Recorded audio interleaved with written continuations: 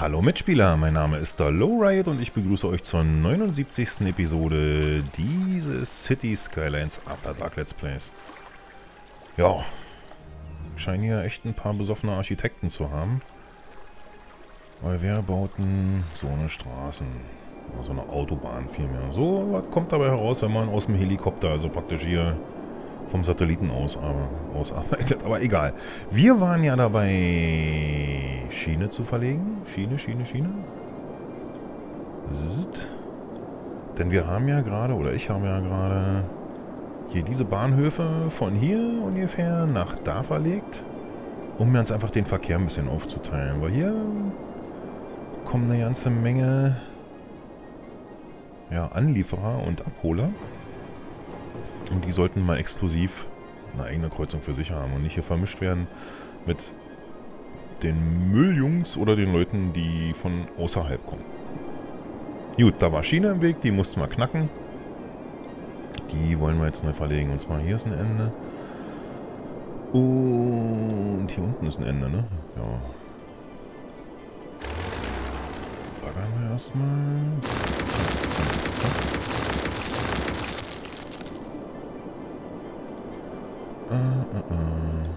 Gut.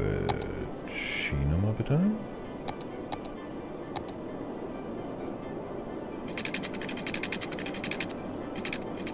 Da gehen wir einfach unter die Erde.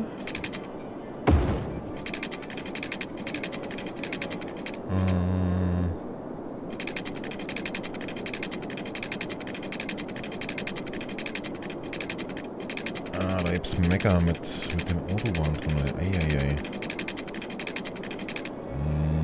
Moment.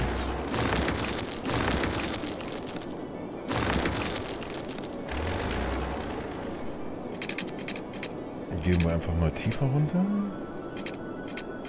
Ja, tiefer ist nicht. Da kommen wir aber rum. So ist gut. Dann wollen wir noch ein bisschen biegen.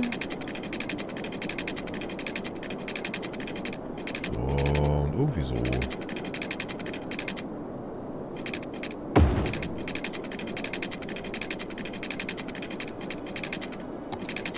Und wieder ans Tageslicht.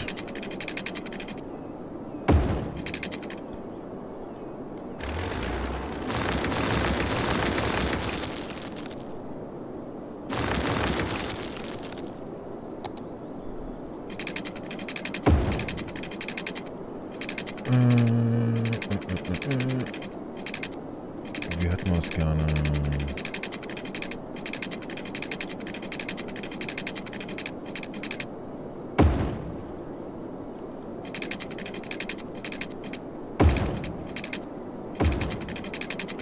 Und wieder runter.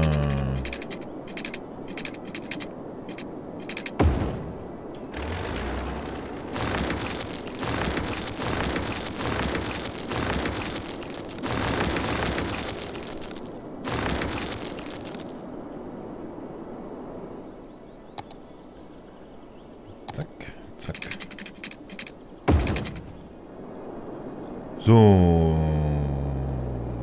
dann haben wir diese Linie gekittet. Gut. Ein Grund mehr, die Zeit wieder laufen zu lassen. Was macht unser Müllproblem? Das ist immer noch da, aber wird auch noch Zeit brauchen, bis es vollends weg ist. Habe ja Änderungen gemacht, neues Kraftwerk, Straßenführung und so weiter alles. Aber das muss ja auch erstmal alles ankommen. Das heißt, die müssen ja von hier erstmal, was weiß ich, bis da hinten hintuckern. Und da sind ja auch ein paar Minuten anscheinend unterwegs. Man sieht ja hier, wie die fleißigen Bienchen, das sind ja alles Müllwerker, die hier ausschwärmen.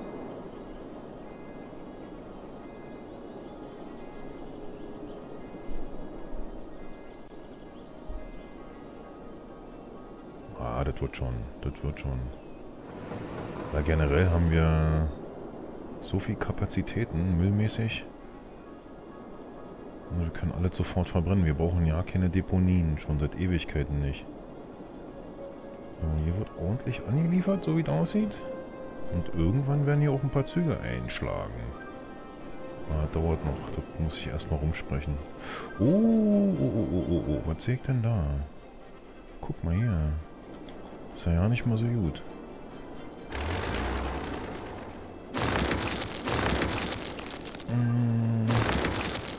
Ach, mit die Weiche auch weggenommen. Da jetzt irgendwie ansetzen.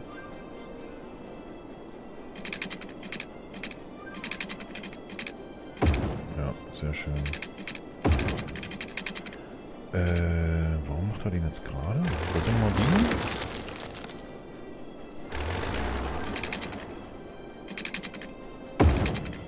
So ist recht.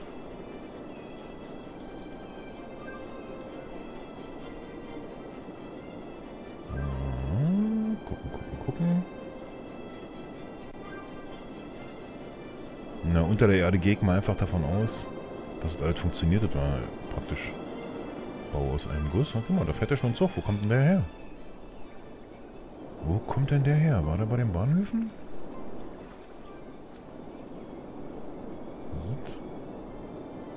Da, ja. Da halten sie schon. Wunderbar. Wir sind am Netz. Gut, wie sieht es denn hier mit den Zuwächsen aus bevölkerungsmäßig? Geht immer schön weiter hoch. Und wir haben auch noch genug Bauraum. Wir sind auf 58 und wenn ich mir das hier halt angucke, das könnte reichen, um bis auf 65 zu kommen.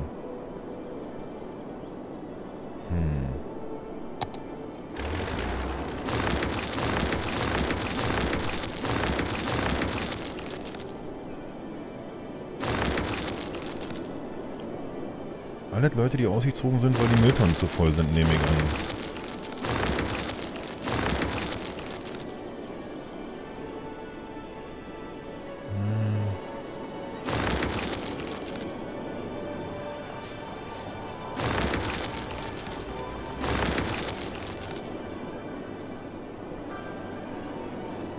Die Jagd nach der Ruine. Genau hier war ich eben schon mal. Ja, wird aber weniger. Müllmäßig. Alle Dudes.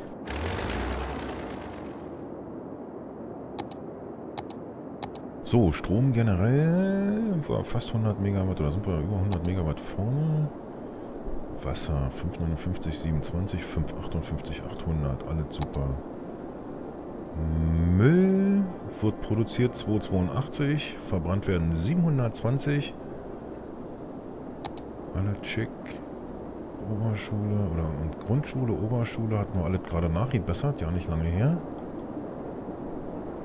Wie? Und ihr hier kommt, ab dieser Straße kommt man nicht mehr an eine Uni ran, das ist ja merkwürdig. Der Scherns auf äußerer Ring ist nicht versorgt, was soll der Scheiß? Und hier in der City gibt es auch rote Häuser.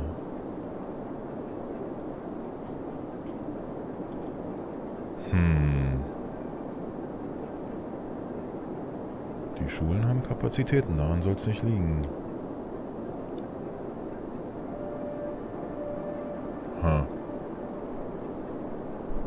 Naja, meine Bürger sollen ja auch nicht so viel lernen, aber dass das direkt ab... Ja, anscheinend scheint es hier so eine unsichtbare Linie im Sand zu geben. Und halt, was über dieser Linie ist, darf nicht mehr in der Schule. So kommt es einem irgendwie vor. Das sind ja alles nur die Außenbezirke. Naja, nehmen wir es einfach mal hin. Die Zufriedenheit über 90%, knapp 70%, 93, 97. Also das ist eigentlich zu gut. Gesundheit 224, hat wieder zugelegt. Wir hatten 190, dann runter auf 80 und jetzt wieder auf 200. Ja, das ist auch alles innerhalb der Parameter. Ah, was ist denn hier los mit dem Gesundheitswesen, Leute?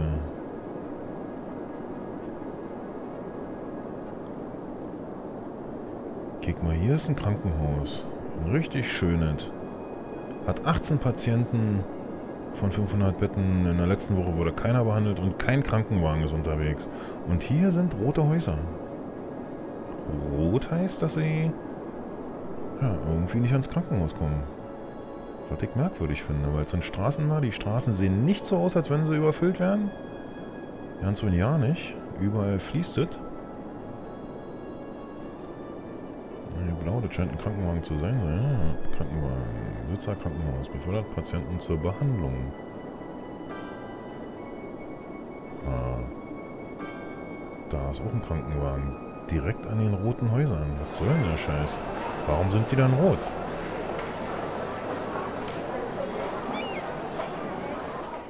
Hier ist ein Krankenwagen. Also die können sich doch hier nicht über den Support beschweren. Was ist denn da los?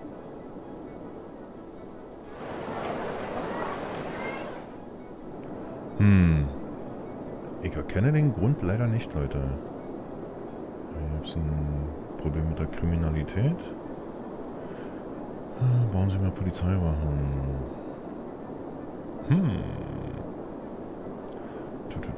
Verkehr, Müll, Lärm wird sich nicht verändert haben. Feuersicherheit. Moment, wenn da eine Feuerwehr ist, ist ja auch eine Polizei. Und ihr wollt mir erzählen, dass die Polizei von hier nicht nach hier kommt?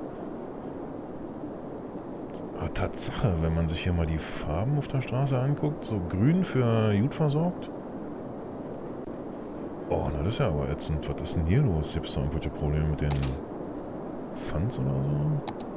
Ach ja, hatten wir ja runtergedreht, weil wir hier Spielchen machen wollten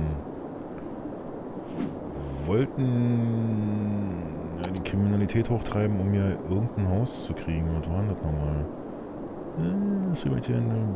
Gesundheitsrate, Einkaufszentrum, Ruhrgebiete, Kriminalitätsrate über 50%.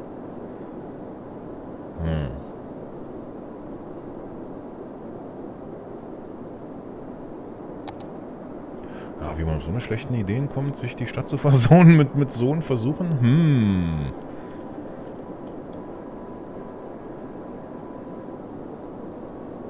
Das hätte man eigentlich gleich machen sollen.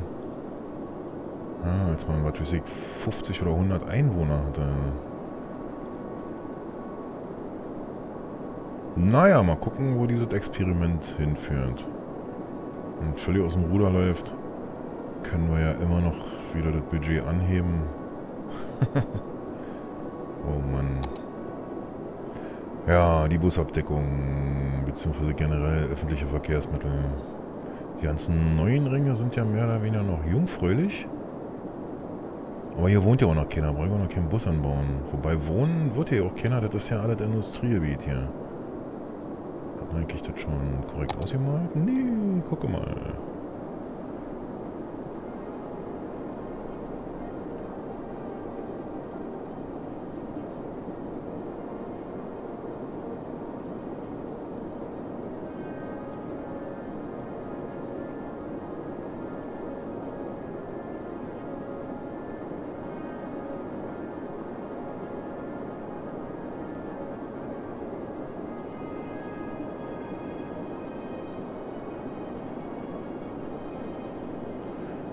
Gut, und geplant ist ja, dass hier jetzt dann die Autobahn bzw. Schienen hinkommen. Also beides. Stadtviertel, ja hier. Dann das Industriegebiet, also Agrargebiet, was hier so hervorgehoben wird. Das ist hier an und für sich vorbei. Ich meine, klar, man könnte hier noch ein paar Höfe bauen. Aber hiermit würden wir das Kerngebiet abfangen und damit sind wir glücklich. So wie es aussieht, wird das ja nicht so gebraucht. Aber wir können mal ein kleines bisschen mehr Industrie vergeben. Ein bisschen Nachfrage ist ja da. Genauso wie man wieder ja eine Gewerbe in der Stadt hätte, mehr.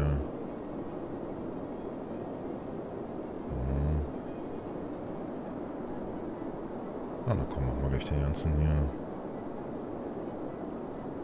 Wir haben es ja.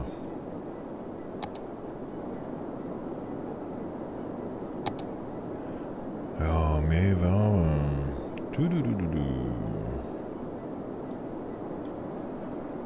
Mehr Gewerbe zu machen, müsste ich ja irgendwas anderes rausschmeißen. Was will ich dann rausschmeißen hier? Und ich finde, das ist schon echt viel Gewerbe. Wenn ich Gewerbe mache, muss ich entweder Wohngebiet oder Bürogebiet platt machen, wo ich beide keinen Bock drauf habe. Warum wird denn hier noch mit geringer Baudichte gewohnt? Herr Stadtrat?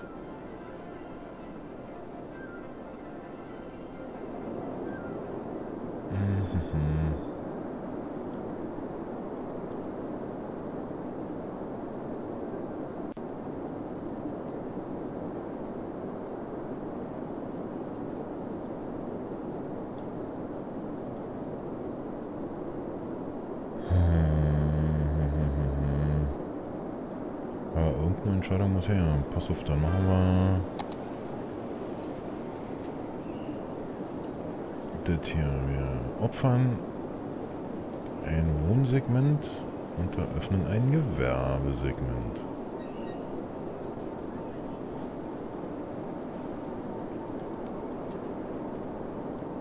Und das natürlich wieder rundherum.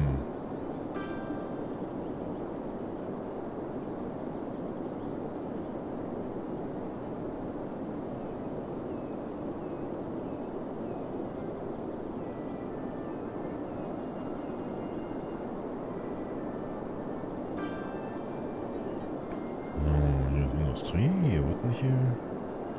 Achso, das ist hier. Das, dann wird das hier. Stimmt das? Zit. Zit. Ja, müsste er hier sein. Hm.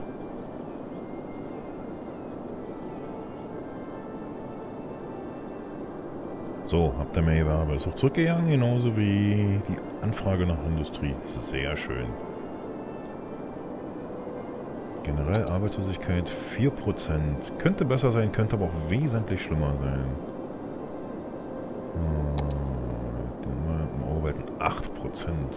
Das hatten wir ganz am Anfang 6%, 5%. Und selbst mit halbem Budget 8%.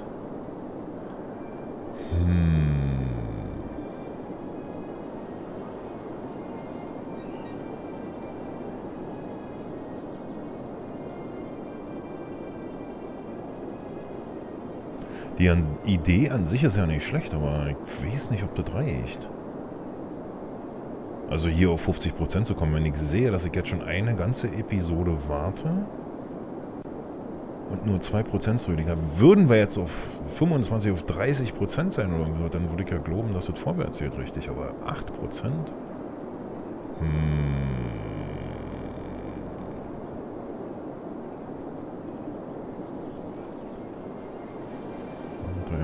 Geblinkt.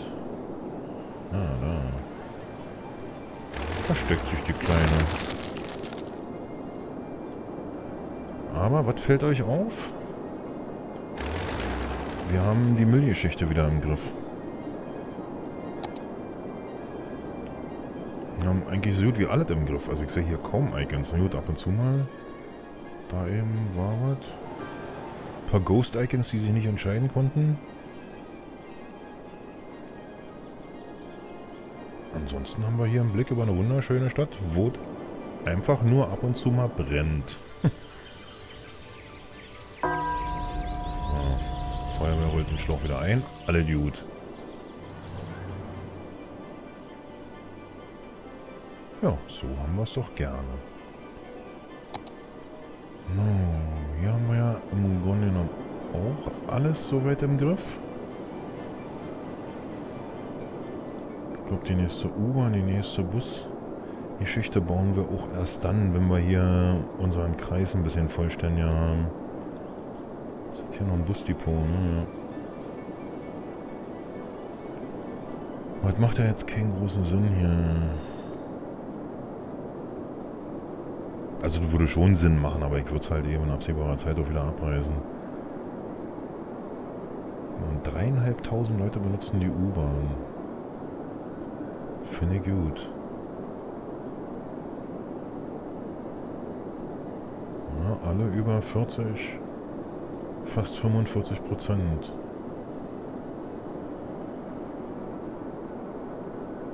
Sortieren? Nee. Doch. Oder? Ja, kann man sortieren. Dolle Ding. Naja gut, wieder was rausgefunden, was eigentlich nicht so wichtig ist. Ja, aber freuen wir uns über diese schön funktionierende Stadt. Können wir machen, und zwar in der nächsten Pause. Denn ich beende jetzt hier diese Episode. Ich bedanke mich bei euch, dass ihr wieder mit dabei wart. Würde mich freuen, wenn ihr beim nächsten Mal auch wieder vorbeiklickt. Ihr könnt mich gerne abonnieren. Ein Daumen hoch würde mir auch sehr, sehr, sehr weiterhelfen. Ja, und wenn ihr Fragen habt zu diesem Projekt, ja, dann benutzt ihr den Kommentarbereich. Ansonsten einen wunderschönen Tag für euch.